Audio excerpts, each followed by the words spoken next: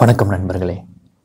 திருமண வாழ்க்கை நிறைய பேருக்கு அது எப்படி இருக்குது, அந்த ஒரு ஹனிமூன் பீரியட் அப்படின்னு சொல்கிறாங்கல்ல, அது 1 மாதமோ 2 மாதமோ 6 மாதமோ 1 வருடமோ, அந்த ஒரு ஹனிமூன் பீரியட் முடிந்ததற்கு பிறகு இது எப்படி இருக்குது நிறைய பேருக்கு.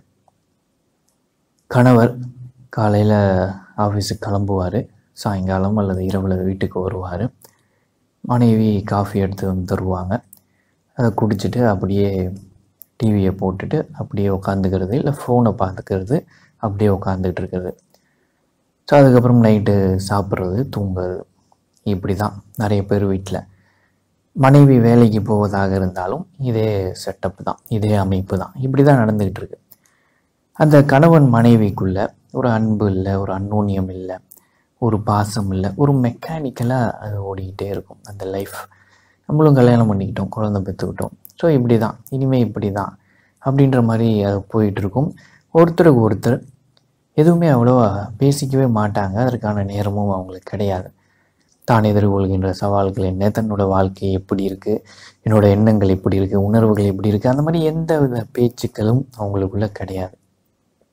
நிறைய பேர் என்ன பண்ணுவாங்கன்னா, இன்னும் இது ரொம்ப மெக்கானிக்கலாக இருக்கே அப்படின்னு நம்மளுக்குள்ள ஒரு ஒரு ஒரு அஃபெக்ஷன், ஒரு லவ் இல்லை அப்படின்றதற்காக வீக்கெண்டு சனி ஞாயிறு வந்துருச்சு அப்படின்னா ஒன்றா சேர்ந்து சினிமாவுக்கு போகிறது, இல்லை நண்பர்களை மீட் பண்ணுறது. ஸோ இது போல் விஷயங்கள் பண்ணுவாங்க. இது செய்தாலும் கூட அந்த ஒரு முழுமை ஏற்படவில்லை, ஏதோ ஒரு மிஸ்ஸிங் அந்த ரிலேஷன்ஷிப்பில். ஒரு அன்பு முழுமையானதாக இல்லை. எனவே ஒரு சினிமா அப்படின்னு போனோம் அப்படின்னா ஒரு 3 மணி நேரம் இவங்க 2 பேரும் யாரோ ஏதோ பண்ணுறாங்க சினிமாவில், அதை பார்த்துக்கிட்டு வராங்க. இல்லை ஒரு நிறைய பேர் ஒரு ஃப்ரெண்ட்ஸாக கேதரிங்காக மீட் பண்ணுறாங்க அப்படின்னா எல்லோரும் ஒருத்தர் பேசிக்கிட்டு இருக்காங்க. அப்போ இவங்களுக்குள்ள பேச்சுக்கள் குறைவு. ஸோ இது அப்படியே தொடருது. இன்னும் ஒரு சில பேர் ஒன்றும் என்ன இது வீக்கெண்டு நம்ம இதை பண்ணாலும் கூட இந்த ரிலேஷன்ஷிப்பில் ஒரு ஸ்ட்ராங் இல்லை, ஒரு வலிமை அடையவில்லையே, என்ன பண்ணலாம், சரி ஓகே இயர்லி ஒன்ஸ் நம்ம ஒரு வெக்கேஷன், ஒரு பெருசாக ஒரு டூர் மாதிரி போவோம். ஸோ அது போனால் நமக்கு கரெக்டாக இருக்கும், நம்ம சரியாக தான் வாழ்ந்துக்கிட்டு இருக்கோம் அப்படின்ற ஒரு ஃபீலிங் ஏற்படும் அப்படின்னு அதை பண்ணுறது. பட் இதெல்லாம் பண்ணாலும் கூட, இதெல்லாம் நடந்துக்கிட்டு இருக்கு, இருந்தாலும் கூட ஒரு ஒரு பிடிப்பு இல்லை அந்த திருமண வாழ்க்கையில். அது ஏனோ தானோ அப்படின்னு போய்கிட்டு இருக்கு. இது ஏன்? ஸோ இப்படி போகிற ஒரு திருமண வாழ்க்கை எனி டைம் அதில் மிகப்பெரிய சிக்கல்கள் ஏற்படுவதற்கான சாத்தியங்கள் அதிகம். ஏன்னா அந்த கணவன் மனைவிக்குள்ளே ஒரு ரியல் அன்பு இல்லை, ஒரு ரியல் லவ் இல்லை, ஒரு அன்கண்டிஷ்னல் லவ் இல்லை. அது ஒரு மெக்கானிக்கலாக நடந்துக்கிட்டு இருக்கு. நம்ம இதெல்லாம் பண்ணால் நம்ம மகிழ்ச்சியாக தான் இருக்கும் அப்படின்ற ஒரு தோற்றத்தை உருவாக்கி கொண்டு அப்படியே நகர்ந்துக்கிட்டு இருக்கு. ஆனால் எனி டைம் இதில் சிக்கல்கள் வருவதற்கான வாய்ப்புகள் அதிகம். ஸோ உண்மையான மகிழ்ச்சி, திருமண வாழ்க்கையில் ஒரு மகிழ்ச்சியாக பரிபூர்ண ஆனந்தமாக இருக்கிறதுக்கு என்ன பண்ணணும்?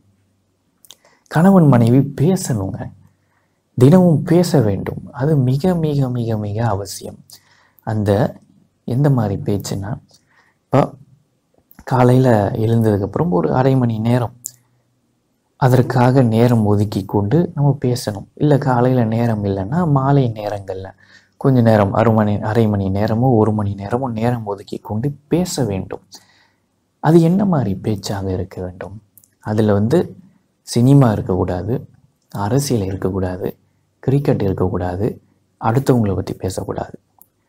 இந்த பேச்சில் முழுக்க முழுக்க அவங்க 2 பேரை பற்றிய பேச்சுக்களாக தான் இருக்கும். என்னோடய வாழ்க்கை, நான் எப்படி என்ன நடந்துகிட்டு இருக்கு அப்படின்ற மாதிரியோ, இல்லை நான் என்ன சவால்களை எதிர்கொள்கின்றேன் அப்படின்ற மாதிரியோ, இல்லைன்னா இந்த ரிலேஷன்ஷிப்பில் நமக்குள்ள என்ன நடந்துக்கிட்டு இருக்கு, ஒருத்தருக்கு ஒருத்தர் உங்களுக்கு என்ன தேவை, நான் அதை எப்படி பூர்த்தி செய்வது. ஸோ அது போல் அந்த பேச்சு இருக்க வேண்டும். அந்த பேச்சின் போது ஃபோன் பக்கத்திலே இருக்கக்கூடாது, அந்த ரூம்லேயே ஃபோன் இருக்கக்கூடாது, டிவி ஒருவேளை அந்த ரூமில் இருந்தால் அது நிறுத்தப்பட வேண்டும், எந்த சத்தமும் இருக்கக்கூடாது, நீங்கள் 2 பேர் பேசுகிறது மட்டும்தான் கேட்கணும். ஸோ அப்படி ஒரு அமைப்பாக, அப்படி ஒரு செட்டப் அங்கே இருக்க வேண்டும். ஸோ அப்போ தான் ஒரு முழுமையான ஒரு இன்ட்ராக்ஷன், முழுமையான ஒரு கான்வர்சேஷனாக அது இருக்கும். ஸோ இப்படி நீங்கள் தொடர்ந்து செஞ்சு பாருங்களேன். ஒரு அரை மணி நேரமோ 1 மணி நேரமோ காலையோ அல்லது இரவோ நான் சொன்ன மாதிரி செஞ்சு பாருங்கள்.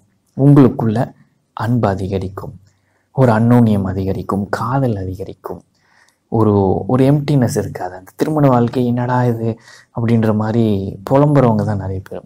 அது சரியில்லை, இது சரியில்லை, கணவர் சரியில்லை, மனைவி சரியில்லை அப்படின்னு புலம்புறவங்க நிறைய பேர். ஆனால் இப்படி நீங்கள் பண்ணும்போது அப்படிலாம் புலம்ப மாட்டீங்க. இந்த திருமண வாழ்க்கை உங்களுக்கு மகிழ்ச்சியாக இருக்கும், ஒரு மனநிறைவாக இருக்கும், ஒரு ஆனந்தமாக இருக்கும், பரவசமாக இருக்கும். எனவே இதை நீங்கள் ட்ரை பண்ணி பாருங்கள். நிச்சயமாக வெரி வெரி வெரி எஃபெக்டிவ், வலிமை வாய்ந்த ஒரு விஷயம். நீங்கள் இப்படி பேச பேச பேச நீங்கள் பேசும்போது உங்களையும் நீங்கள் புரிஞ்சுக்கிறீங்க, உங்கள் வாழ்க்கை துணை பேசும்போது அவங்களையும் நீங்கள் புரிஞ்சுக்கிறீங்க, ஒருத்தர் பேசும்போது எப்படி கவனிக்கணுன்றதையும் நீங்கள் தெரிஞ்சுக்கிறீங்க. எனவே பலவிதமான பெனிஃபிட்ஸ் இதில் இருக்குது. எனவே நீங்கள் செய்யுங்க. நிச்சயமாக உங்கள் திருமண வாழ்க்கையில் ஒரு உயர்வு அடைவதை உங்களால் உணர முடியும். சரிங்களா? இப்போ கமெண்ட் பதிவு பண்ணுற நேரங்க. உங்களோட திருமண வாழ்க்கை எப்படி இருக்கின்றது? நான் இப்போ சொன்ன விஷயத்தை நீங்கள் இம்ப்ளிமெண்ட் பண்ணுவீங்களா? இல்லை பண்ண முடியாதுன்னா அதற்கு என்ன காரணம்? அதை நீங்கள் பதிவு பண்ணுங்கள். தெரிஞ்சுக்கிறதுக்கு நான் ரொம்ப ஆர்வமாக இருக்கேங்க. நீங்கள் வாட்ஸ்அப்பில் இருந்தீங்கன்னா எனக்கு ஒரு மெசேஜ் அனுப்புங்க. தினமும் பயனுள்ள வாசகங்கள் உங்களோட ஃபோனுக்கு வந்து சேரும். வாழ்க்கையை மாற்றும் பயணம் மற்றும் இதர பயிற்சிகளில் சேரணும் அப்படின்னா டீட்டெயில்ஸ் கீழே இருக்குது, அதை பாருங்கள். அந்த பயிற்சிகளில் நீங்கள் சேருங்க. தனிப்பட்ட ஆலோசனைகள் வேணும்னா என்னோடய லைஃப் கோச்சிங்கில் நீங்கள் சேரலாம். என்னை தொடர்பு கொள்ளுங்கள், நான் உங்களுக்கு விவரங்கள் சொல்லுகின்றேன்.